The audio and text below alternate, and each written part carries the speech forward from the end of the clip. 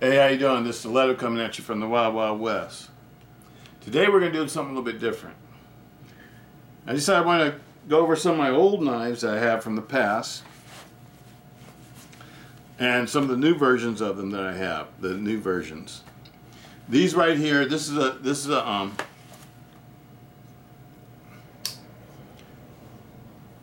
Schrade SC500 scrimshaw. And as a scrimshaw, buffaloes fighting. These were popular hunting knives in the old days. In the 1960s and 70s, my grandpa used to carry one of these. My dad carried a buck knife. And I carried a buck knife. But I did have one of these too. And the one I had was the 125 OT. I'll show you that one coming up. These are all collectors for me. I like collecting old knives too. I know you guys only just see like my cold steels and a couple Benchmades and maybe a Spyderco or two or whatever. But I started collecting these first with the old knives. I have a whole bunch of them. And these are my Mustang pattern knives. And for your information, the broken skull, the Mustang broken skull, wasn't designed by Steve Austin. Colt Steel been making that pattern before Steve Austin even came into the picture. They just took it and they took their Lone Star, lightened it up, and said Steve Austin made it. Okay, whatever. But these patterns, I don't even know how long they go back to, but I know that Schrade made these up until like about 2003 or 4 when they got taken over by the Chinese company. Taylor Schrade or whatever the name was, they were through the Taylor Brands company. But these are some beautiful knives. If you like knives that have like a lot of quality and they're just beautiful to look at, these are awesome. Back in the day, these were like the top hunting knives for folding hunting knives. Not no more, but they were back in the day. Like I said, this is a SC500, a Scrimshaw 500.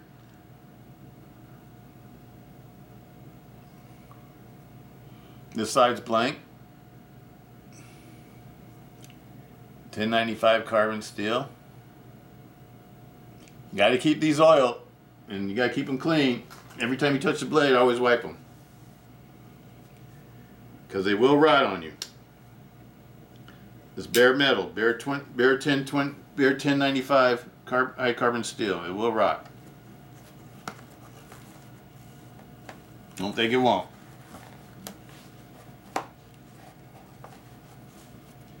Next one up is my old timer. And these knives are sharp too. They came, really sharp, and they hold an edge for a super long time.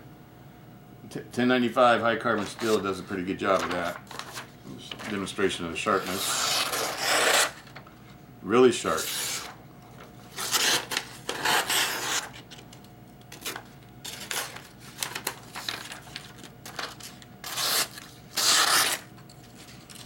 Nice blades.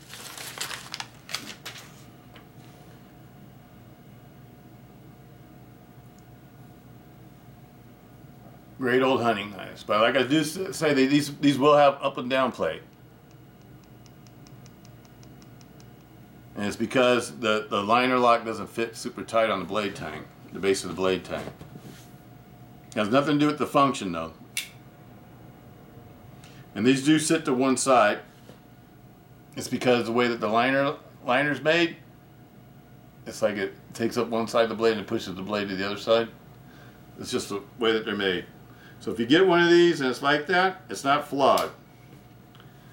That's the way it's supposed to be.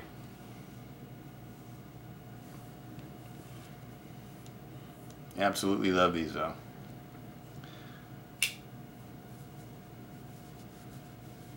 A lot more craftsmanship went into making these old blades.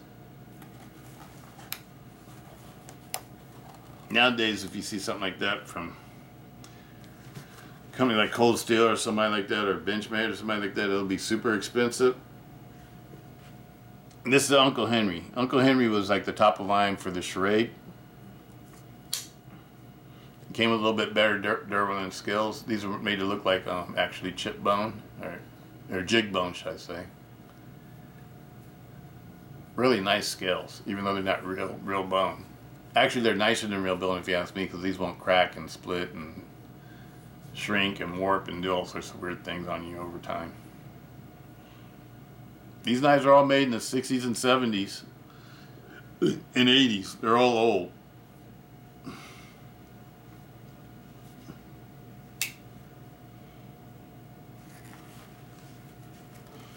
But I love them. I don't want to carry them no more though, because you know they're too hard to open and close and all that kind of stuff, and they're not my choice for a knife that I want to carry. But they are my choice for a knife that I want to collect. This is my oldest one. I'm not even sure how old this one is. I think it goes back to the 60s. The blade tang is a little bit different.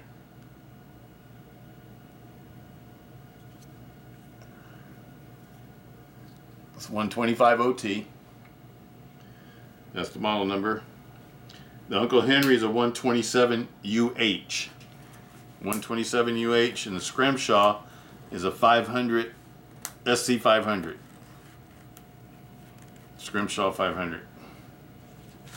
This one right here is the new Chinese version of the 125 OT. With this one, it's a very nicely made knife, but guess what? It's just a slip joint. But that's what all these are, really. They're really just slip joints with a safety feature. The liner lock on these is really just a safety feature for the slip joint, because they're all really hard to open. These are definitely two-hand opening and closing knives. This one has stainless steel blade. It has the new Chinese stainless steel.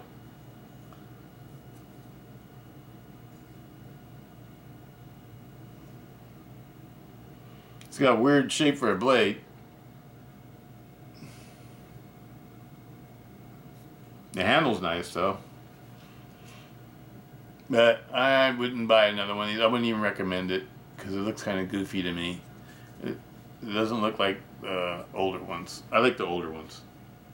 I'd rather have the older one with the steel that's going to rust than have this one with the steel that's not going to rust.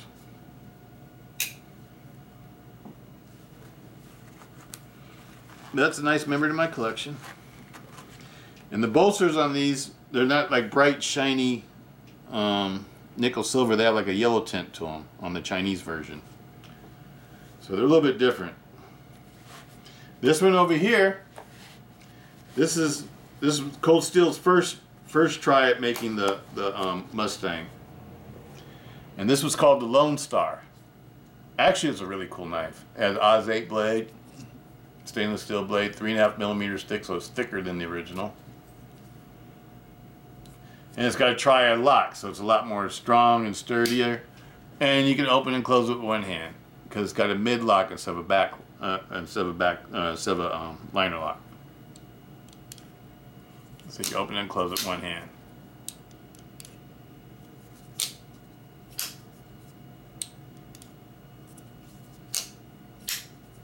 Very nice knife. But these weren't that popular though. Cold Steel stopped making them. I'm glad I got mine.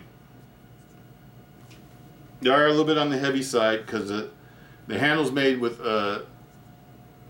thick stainless steel liners / scales, sort of. And the scale is just a scale that goes on top of the thick stainless steel liner. Aluminum back spacer. Stainless steel lock bar, triad lock. They're all about the same size. They're all like 4 inches, 5-inch handles, 9.25, a little bit like that. I'm not gonna go with this one because this is a Mackinac. That's a different handle style. I just put it over here because it came out at the same time that the Lone Star came out. And I bought them together, so I keep them together in my collection. This one right here is the newest Cold Steel version of the of the Mustang style from Schrade. 3.5 millimeter blade again. This one's made extremely nice. This is a lot better than, if you ask me, I know the original is always going to be the original, and I know everybody's always going to love the original and stuff like that, but this one is nicer than the original. It still has a high carbon blade. It has a SK5 high carbon blade. It's about 4 inches long. The handle's like 5¼ inches, so it's 9¼ total length.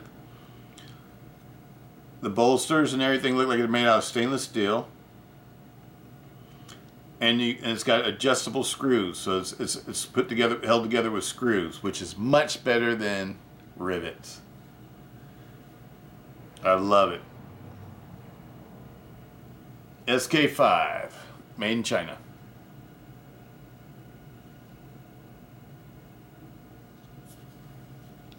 Now this one I would recommend.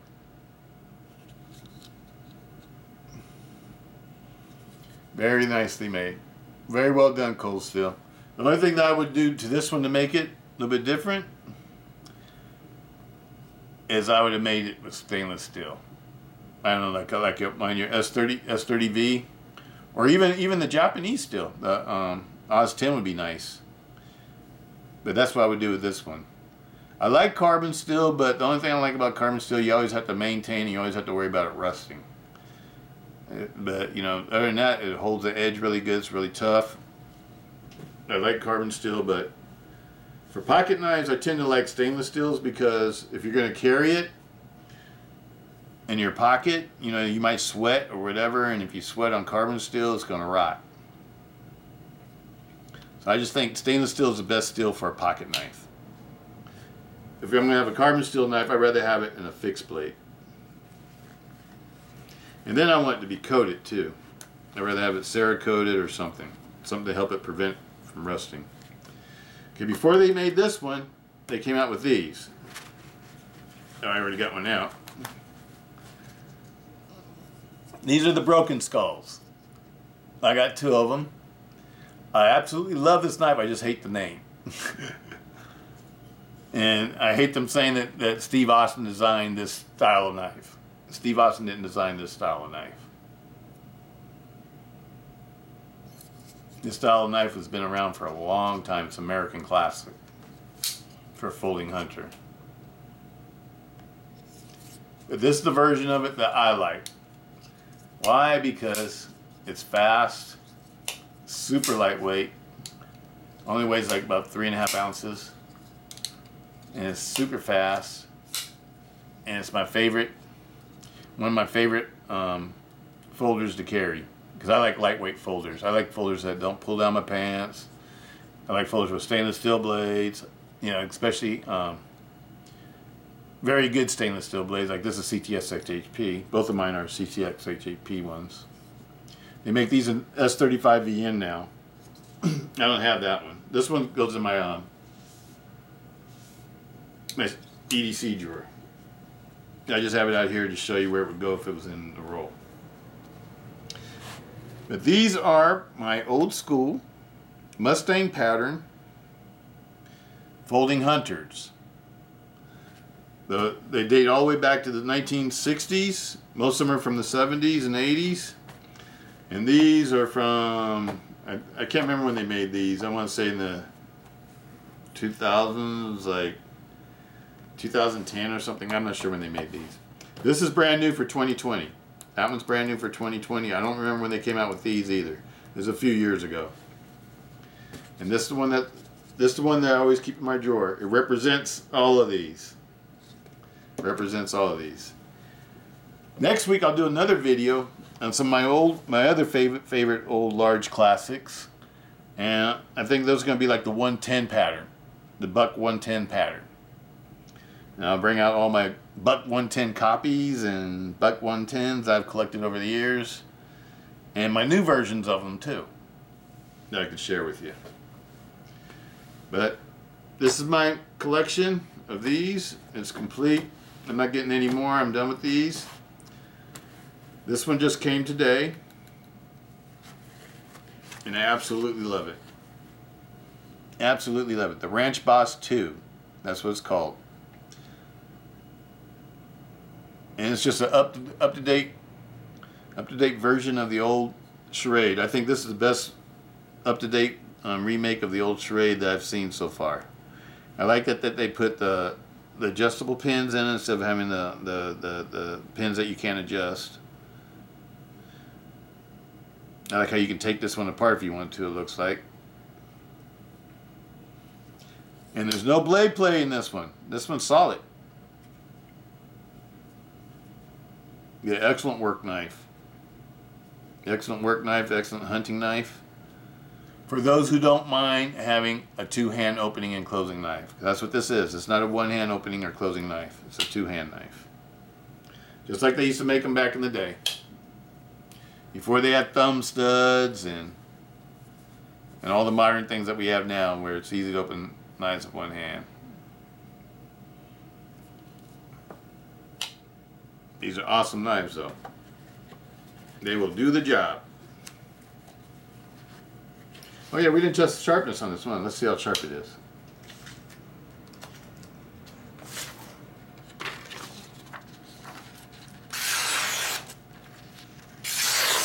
It's sharper than the old ones too, but that's to be expected. It's a cold steel. It's a cold steel. That's definitely a cold steel knife. Super, super razor blade sharp. That's scary sharp. Excellent knife. Ranch Boss 2. I would recommend it. I highly recommend it. For those who want an old style slip joint type knife. I know this is not a total slip joint because it has a liner lock, but to me it is a slip joint with a safety feature. That's why I call it. Because these don't operate like liner lock knives where you can flip them open and all that kind of stuff, because they have constant pressure from the lock bar or from the slip joint bar, whatever you call it, the tension bar. It keeps a lot of tension on the blade. This is a really nicely made knife.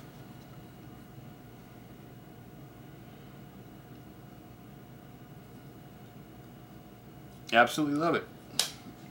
It's a very well made knife.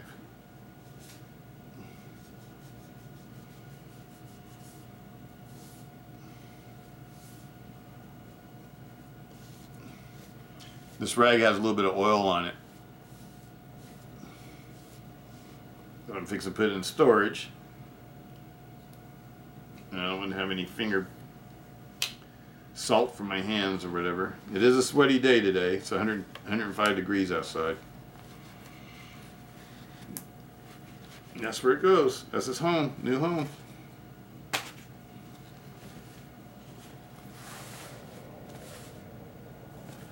The Ranch Boss weighs about 5.3 ounces. Awesome knife. Highly recommend it, people.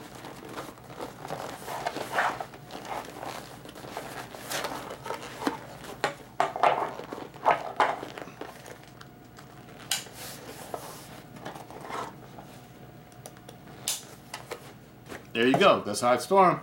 They'll go in the safe just like that. But that's it for today. I just had to do a little short video on that, and I just want to share that with you. Like I said, next week we'll do one on my old buck knives, old buck 110s and buck 110 copies, made from the United States. All my old knives, those date back to the 60s too. And I have a bunch of them too. I have like Queens, Schrades, cases, Shat & Morgan. I think that's about it. Of all the ones that I have, the clones of the 110 that I have. And then I have a bunch of 110s too. Alright. Well, peace out. I'll see you next week. I hope coronavirus is not killing anybody. I hope everybody's doing okay. I hope everybody's having a good life out there. I hope you're able to take care of your families and everything's okay for you. Peace out. Stiletto.